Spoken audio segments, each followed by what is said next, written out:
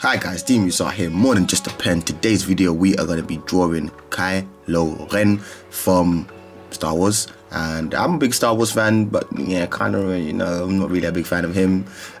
He's a, but I'm not going to say that. But yeah, basically what I'm doing here is I'm going to be using the zebra pen for a second time. The first time that I used this black zebra pen was to draw Salvador Dali, which is a previous video. If you haven't seen it, go check it out.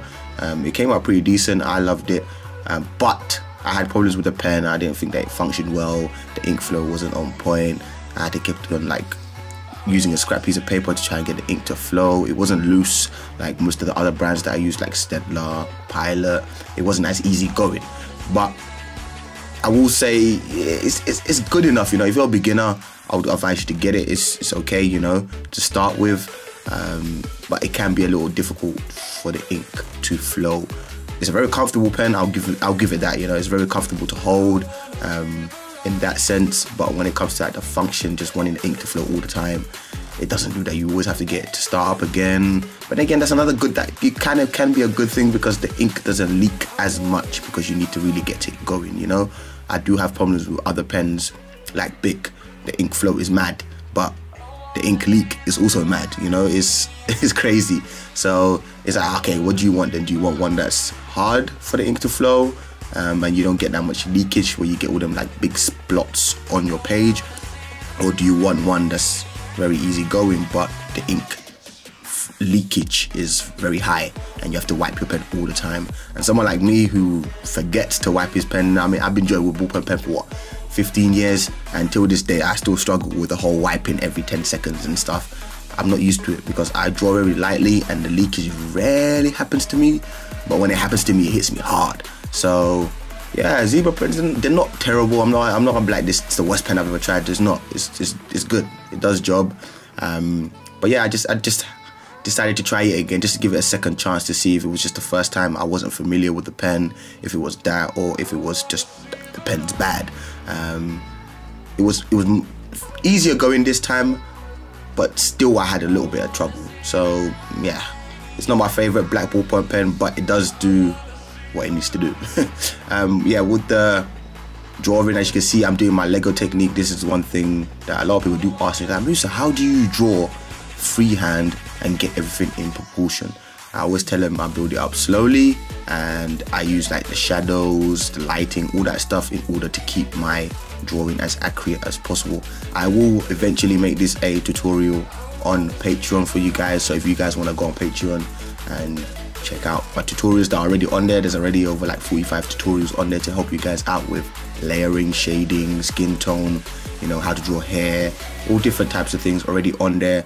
But this year, 2019, I'm going to try my best to bang out as many tutorials as I can. I will be making like cartoon tutorials and everything on YouTube, but it will get harder as we go along. I'll start off simple, just showing you guys how to focus on the Lego technique, how to focus on making shapes and everything in order to create a drawing, and then we'll get more into detail with the whole, colors and all that stuff with the ballpoint pen as we go along throughout this year.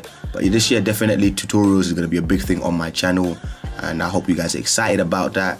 And also, I would love for you guys to give me suggestions, things that you really feel like you want to learn, whether it's like a do's and don'ts on how to cross hatch, or how to hold a pen and things like this. Just let me know in the comment section. I need your help. That's the only way we can really work together. You help me, I help you. It makes it easier for me, and it makes it easier for me to get that content out to you guys. So definitely please help me out. Comment below what you would like to see. And yeah, I really did have fun with this drawing. I did stream it on Twitch. Right now I'm streaming like every day. So that's another place for you guys if you want to see me work in real time. You can go on Twitch and check it out on there.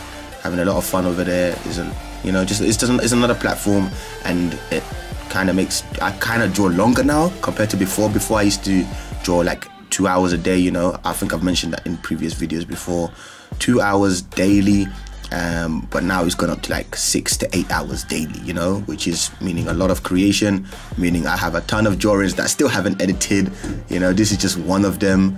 But yeah, I really hope you guys did enjoy this video and all these little layers and stuff, and the way that I'm working, building up the drawing slowly. not focusing on the whole image. That's another thing I always try to advise people: don't focus on the whole image. Focus on the part that you are drawing and eventually build it up. Because when you look at the whole image, it can be very overwhelming. You can think, nah, this is the most difficult drawing I've had to do in my life, you know. Especially when you're drawing freehand like I do, no pencil sketch, no grid, no nothing, just straight with the pens, which is kind of very risky, you know. I live on the edge. That's what I like to do. But here we are, almost towards the end. I really hope you guys enjoyed this little voiceover. I will be trying to do more of these.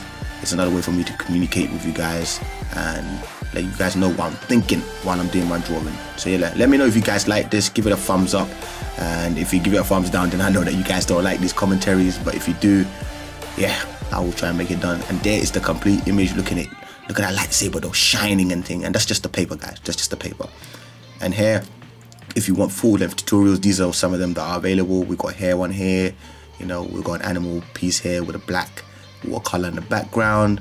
Got another watercolor mixed with ballpoint pen. I like to do a lot of mixed media. Here is just straight black, so just focus on shading here, layering, how I cross hatch, all that stuff.